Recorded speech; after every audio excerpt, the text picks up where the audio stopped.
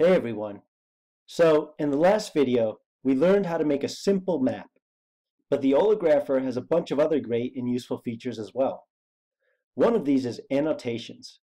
With annotations, you can highlight different parts of your map, add text that gives some explanation about what you're highlighting, and create a slideshow that moves the viewer from one part of your map to the next.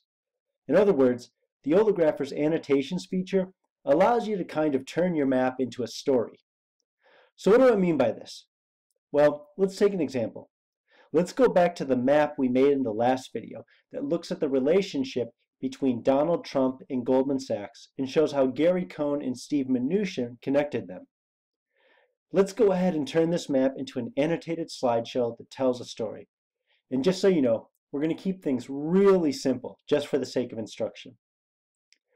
So let's say you want to turn this map into 3 annotated slides. One that first says something about Trump and Goldman Sachs, then which secondly says something about Gary Cohn, and which finally says something about Steve Mnuchin. How would you do it?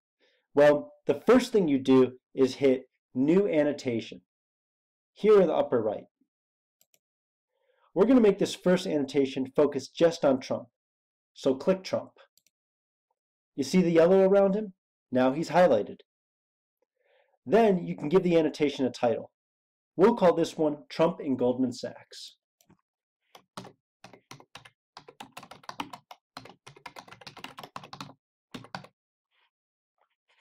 But we also need to add the actual annotation text. You do that right underneath where it says Annotation Text. For this, we'll just write, Donald Trump promised to drain the swamp, but instead he brought leaders of one of the biggest Wall Street banks into his administration, Goldman Sachs. Now, I'm going to cheat a little bit. I'm not going to write all this out now. I pasted it on a Word document. And so we'll just cut and paste that.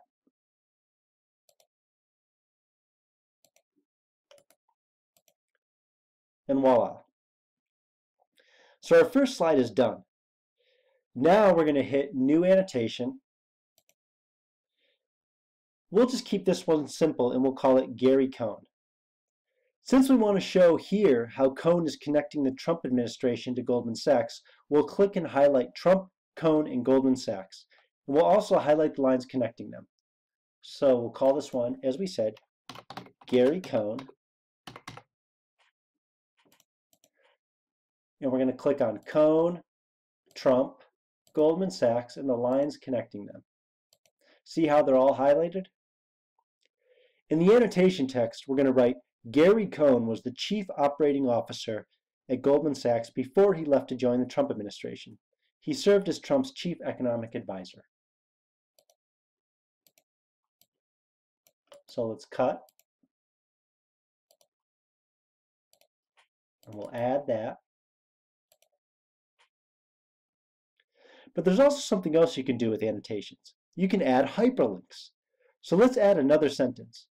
Cohn recently disclosed that he earned $40 million in compensation from Goldman Sachs. I'm going to take that, again, from the Word document.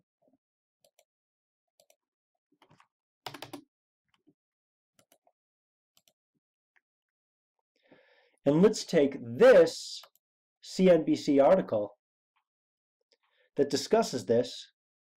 I'm copying the URL. And we'll go back to our map.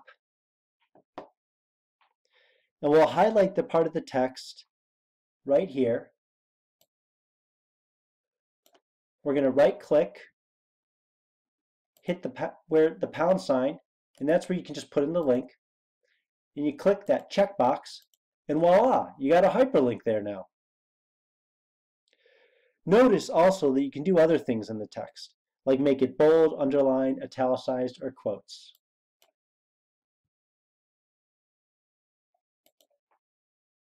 So let's add our last annotation really quick. We'll hit New Annotation and we'll make this one Steve Mnuchin.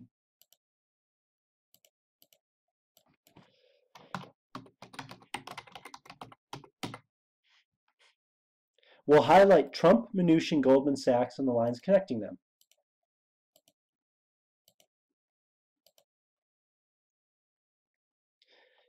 So here we'll also practice a new trick. I'm going to pull a quote from Politico about Mnuchin and paste it in the box. Here's the article, and here's the quote I want to pull. So copy that, go back to the map, and where it says annotation text, we'll paste it. And now I'm going to put at the beginning,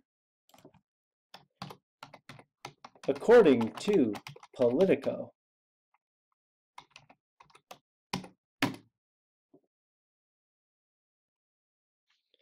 Now, I'll copy the URL from the Politico article, and I'll go back to the annotation and add it.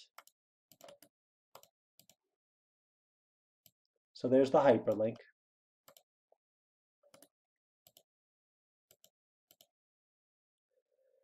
But I'm going to do one other thing here too. I'm going to take this, the quote, I'm going to put it in italics, and then I'm also going to add this little quote sign here. So there you go. Now, I know what you're thinking. How does all this add up to an annotated slideshow? Well, let's hit save. Map successfully saved. Awesome. And then we're going to hit view. And now we're going to go through the slides.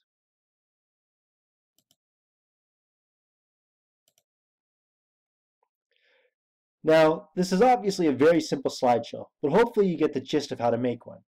Now go practice and then check out our next video to learn even more tricks about how to use Little Sis's Oligrapher.